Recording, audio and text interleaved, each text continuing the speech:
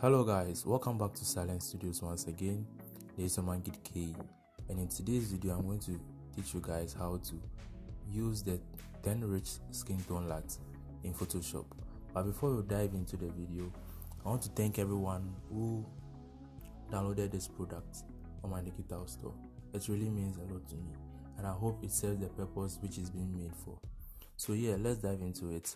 So you can see this image right here has gone through all the necessary editing process, but it's left with the skin tone matching, because you could see the face is different from the back or the hand.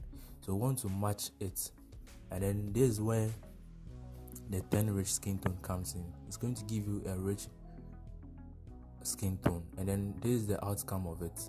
So I'd like to show you guys how it looked after. So this is the before and then this is the after.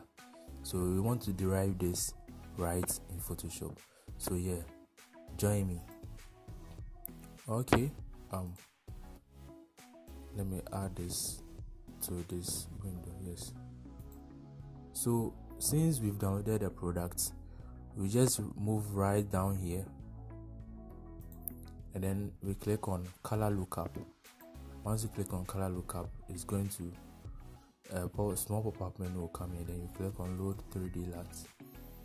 When you click on it, you locate where you place your downloaded file, which is the 10 rich Skintone Luts, and then you click on any of this, or the one that's going to match the skin tone of your image. So let's try the rich skin tone one, and then we load it.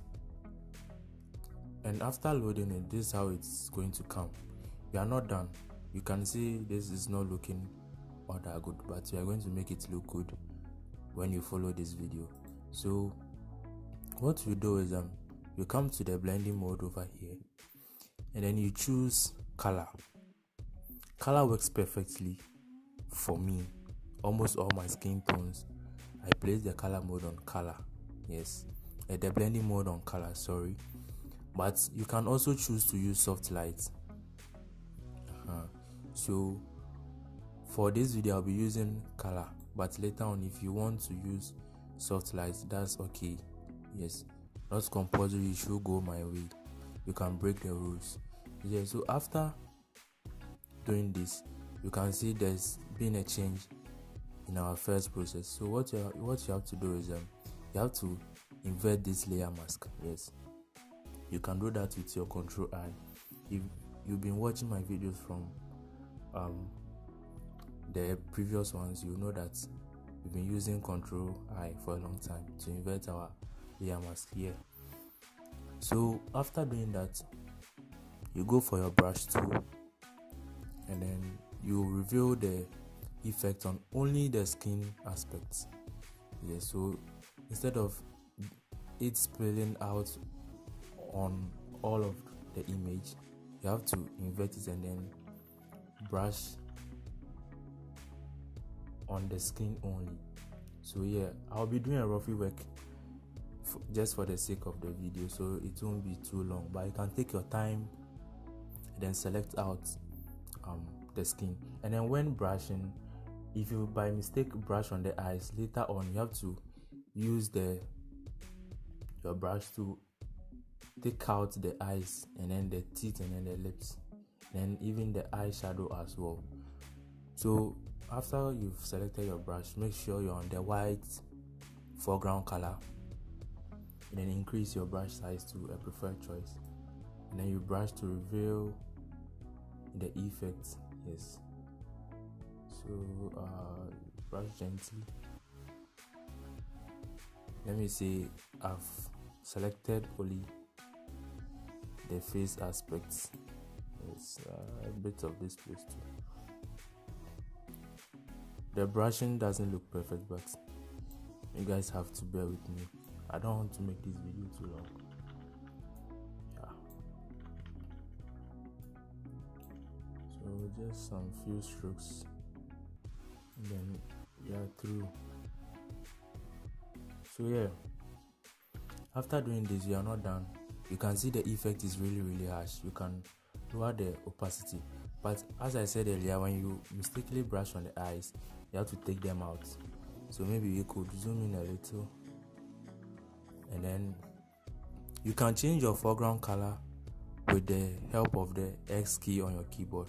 So once you press X, the foreground color changes to black, which means it's going to take out, or it's going to clean the place where you brushed earlier. So we are taking out the eyes, and then the lips too. I think we have to increase our brush a little, and we clean that aspect.